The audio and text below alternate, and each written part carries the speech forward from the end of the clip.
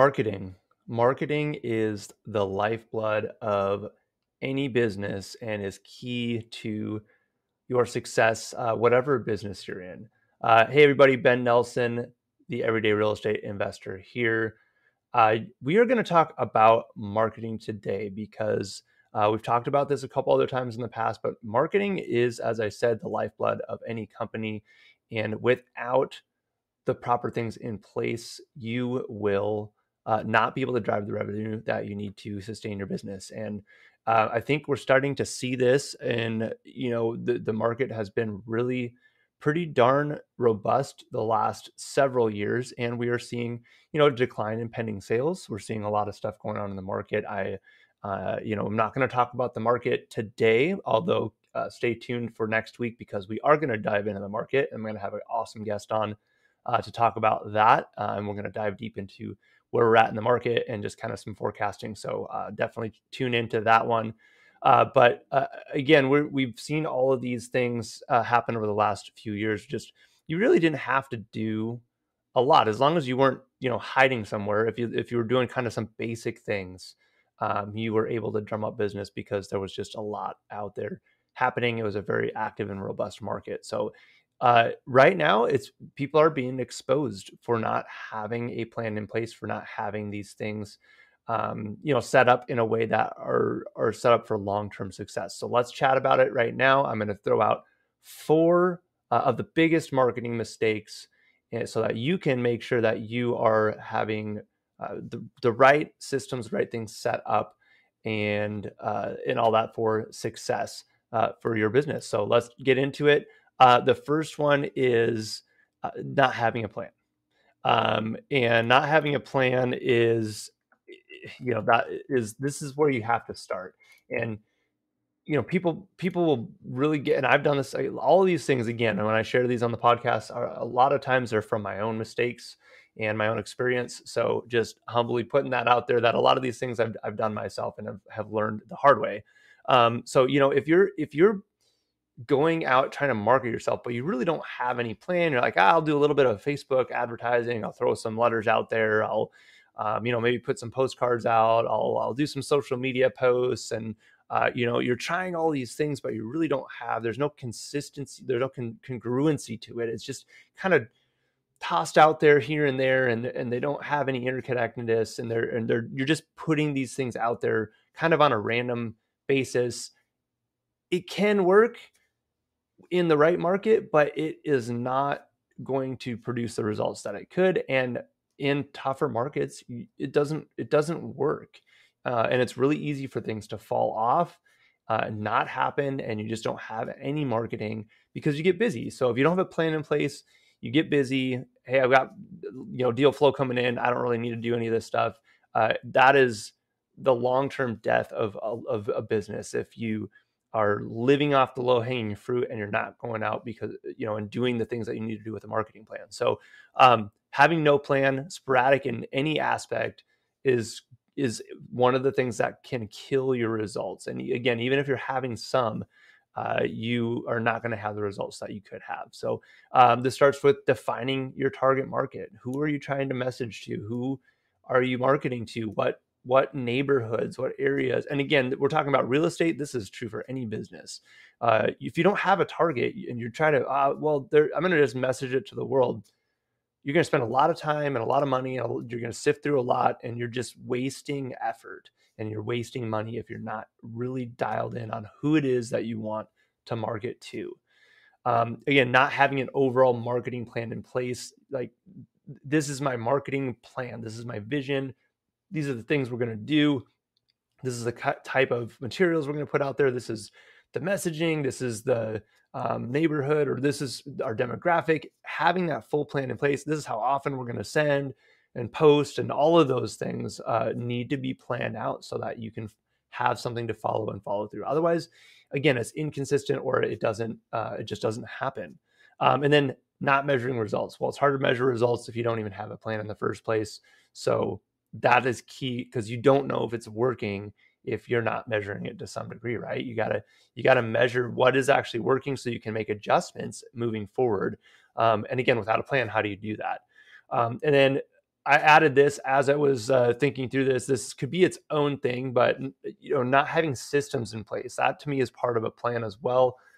You could have leads coming in, but if you don't have a plan for what that looks like when those leads and opportunities come in, they're going to fall through the cracks and you're going to miss those opportunities. And so you need to have funnels and systems and processes and all of those things in place as part of your plan for what this is how we're going to generate leads. This is the plan to do that. And then here's what happens after we generate those leads. Here's the plan moving forward to culture those connections and create business out of it. So number one, have a plan. You got to have a plan. Number two, I said this word a couple times in the planning section, but consistency. Being inconsistent is it's the again another killer of a marketing plan. So if you don't even have a plan in the first place, you're just kind of tossing stuff out there, and now you're inconsistent with it. Now you've got two strikes against you, right? How can you possibly you're getting lucky is what you're doing. You're hoping you hit people at the right time with the right message, and it's a hope. It's a hope and a prayer. It's not a plan. So inconsistency. This is inconsistent. I'm going to talk about three different pieces of inconsistency, and there's more than this, but these are three big ones for sure. Inconsistency of materials. What are you sending out? Now you can have different types of things that you're sending, but be strategic about it. If you're just, making this up on as you go, I'm going to send out some postcards today. And then, next month you're like, oh yeah, I got to send something out. I'm going to send out a letter. And you're just not really thinking it through. You don't really have a systematic approach to it. It's inconsistent. Again, you're going to hurt your results by doing that. So you can mix it up a little bit. And I actually feel like that's a good thing to do, because some people respond better to postcards and a quick message, and some people respond better to, a more personal letter. So, you're going to hit different people in different ways in your target market, but have a plan behind it. Again, inconsistency of timing. So, if you're trying to if you don't have that plan in place, it's, hey, I'm going to hit it in the middle of the month, every month in my target area, whatever that plan is. If you don't have that plan in place, it's just not going to happen. And you're, oh no, it's the middle of the month. I was supposed to get something out. Now you're trying to put that together, and you don't have you have the you're not going to hit them at the right timing, because you're just not, and so you don't have the consistency of timing. People want to you got to hit people. They got to see it on a regular basis at the same time. And again, this goes with social media, mailing, whatever you're doing. That consistency of timing is important. Then inconsistency of message. So this one is huge. Maybe even the biggest of the three, but this is very, very important. If people don't have a clear idea of what you're offering, and if it's changing or confusing, your message is, and hey, this is what we do, this is what we're offering, this is how we can help you, they'll never respond, because they're confused. People that are confused don't do anything. And if they don't even have any idea what it is how you can help them, they're not going to respond. They're just not going to, because what's the reason? They don't even know what you do. So inconsistency of message is probably the biggest killer of those three. You definitely want to be consistent with timing and with materials and what you're sending out, and have that plan and everything in place. But if your message is confusing, all of that stuff is not going to matter. And that leads us into the next one. We're going to focus on that messaging aspect. It's so important that, that's my number three, is poor or inconsistent messaging. And without spending too much time on this, I go back to, if you have not seen Simon Sinek's TED Talk, How Great Leaders Inspire Action, and if you have not read his book, Start With Why, you have to. The TED Talk is, I think, 10 or 15 minutes, and the book is a really easy read. Those are must watch and must read. You have to go do that, and I would encourage you to go do that. Even pause my podcast right now and go watch it right now, because it is super important. And the crux of what he talks about in both of those is that people don't buy or do work with you because of what you do. They buy why you do it. And if your message doesn't portray why you're doing what you're doing and how it affects them and changes their life and benefits them, your messaging is the wrong message. And I wish I was actually going to go look for it. So if you were watching on the video here, I could show it. I would have, of course, crossed off the name or whatever, but it was years and years ago. But I found, I was door knocking myself and found a postcard left on a very rundown property. And it was a wholesaler. They were looking to find deals that they could wholesale to buyers that are investors that are looking for product. Great. That's awesome. They're being proactive. They're doing the right things. But wow, their message on their postcard was awful. And maybe people responded to it, but it had to have been such a small fraction because the messaging on there was all about the wholesaler. It had nothing to do with how it helped the homeowner. It had nothing to do with, hey, how can I help you get from where you are to where you're trying to go? Hey, I don't know if you have some sort of, life circumstance. How can I help you get this property off of your plate and move forward and move on with your life? The message, hey, I'm here to help. How can I help you? What is your circumstance? What is your situation? And how can I help you solve your problem? That's the messaging that we want to create. This messaging was all, this is what I'm doing.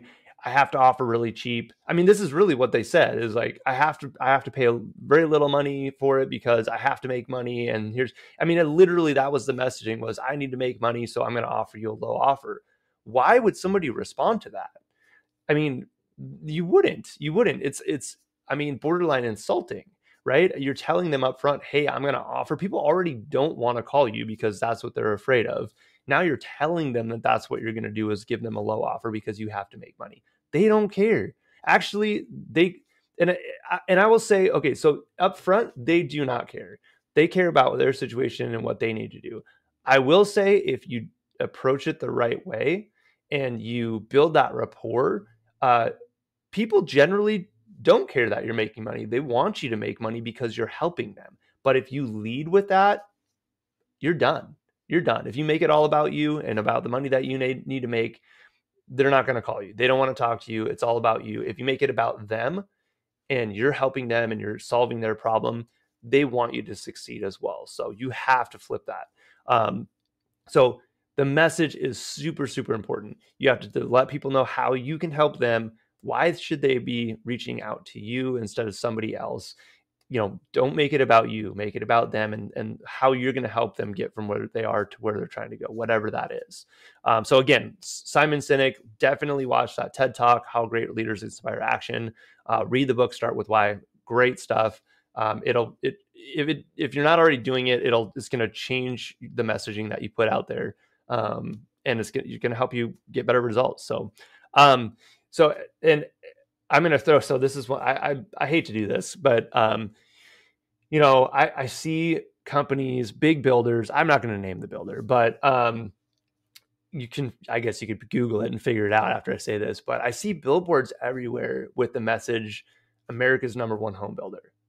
And this is to me, a perfect example of a terrible message. Like, nobody cares. Nobody cares that you're America's #1 home builder. They just don't. That's not why they buy your product. They buy your product because it's there and it's available and inventory is low and all sorts of other reasons. I'm not saying that they're a bad builder. I'm not saying any of that stuff. It's but it's not the reason people buy your product. It's not like, oh, who should I buy a home from? Oh, whoever the #1 home builder is, that's who I'm going to buy from. They don't care. They really don't care. So those kinds of messages are just not effective. And the thing is companies that are big companies, big home builders, big any type of company, if you're a huge company and you're having sales and success in that way, you don't think about it because it's well, we're selling products, so it must be working. Well, again, you can have success, accidentally or in spite of poor messaging. So anyway, I always throw that one out there because I think it's such a poor message. So those are a couple examples of um, very poor messages that you put out there. You make it all about you as the company or as the person, the investor or whatever, instead of about the client that you're trying to serve, and leading with that, and then putting it together in a way that helps you and helps them, right? What you're offering is irrelevant if it's not messaged in a way that shows them how it helps them and how it affects them and changes their life and makes it better. Okay, last one here is not understanding the difference between building your brand, and lead generation. And these are two very different types of marketing. And it's really important to understand the difference, because if you're trying to generate leads and you're doing things that are building a brand and not really generating leads, then you're going to be frustrated and disappointed, and you're going to be not driving the lead volume that you want, right? So um, I feel like you really need both. You have to overlap those, right? If you're marketing to a specific neighborhood, you should be doing things to drive leads. Some sort of marketing with a call to action. There's all sorts of ways to do that. On social media with lead capture, and leading with value and offering and gathering people's information, driving calls, things like that, versus say like a billboard or the shopping cart thing, putting your name on that, or just general, hey, your local realtor, or investor or whatever type of things, like, hey, I'm your local neighborhood expert. That's may not drive leads per se directly anyway. Like it could, but you have to do some of that, right? We want to be recognized as an expert in the area, as a leader in your industry, all of those things. But that is very different than a plan to actually drive. This is going to bring leads in, and this is how it's going to bring it in. We're going to offer this thing, this value proposition, and we're going to put it out there, and we're going to capture people's information as they inquire about it, and now those are leads that are in our system. So two very different things. One is this is who we are. Here's my face. We want to see, you want people to see you all over the place so they can connect that with the lead generation side of it. So you need both. You need the brand awareness, brand building side, and you need lead generation, and they should overlap each other so that they can work together and be more effective together. They're going to drive more leads when you have that brand awareness as well. Couple thoughts that I'm going to leave you with after going over those four. Again, the four were, have a plan, be consistent, have the right messaging, and understand the difference between building your brand and actually generating leads. Gary Vee is a big name out there. He talks a lot about marketing, and he has put things out there that I totally agree with this, and it's fairly recently changed my perspective on marketing. And he says to real estate agents, I know he tells this to everybody, but to real estate agents, he says you're not a real estate agent. You're not out there selling houses. You're selling yourself, basically. He says you're a media company first, and you're a real estate agent second, or you're a media company first and you're a fill in the blank second, right? That kind of goes back to, people don't buy what you do, they buy why you do it, right? So you have to put yourself out there, and you have to create that content, and you have to create that messaging. That is what you're in the business of, to drive business to what it is that you actually do. Hopefully that makes sense. Gary Vee says it a lot better than me, but you're a media company first. You're a whatever your business is second. Again, people don't care what you do. People don't care that you're the best. People care how you can help them get from where they are to where they want to go. Those things can help you. Hey, here's what I can help you, how I can help you get where you're going and achieve your goals, things like that. And oh, by the way, we're also the number one company doing this in the area. That's fine.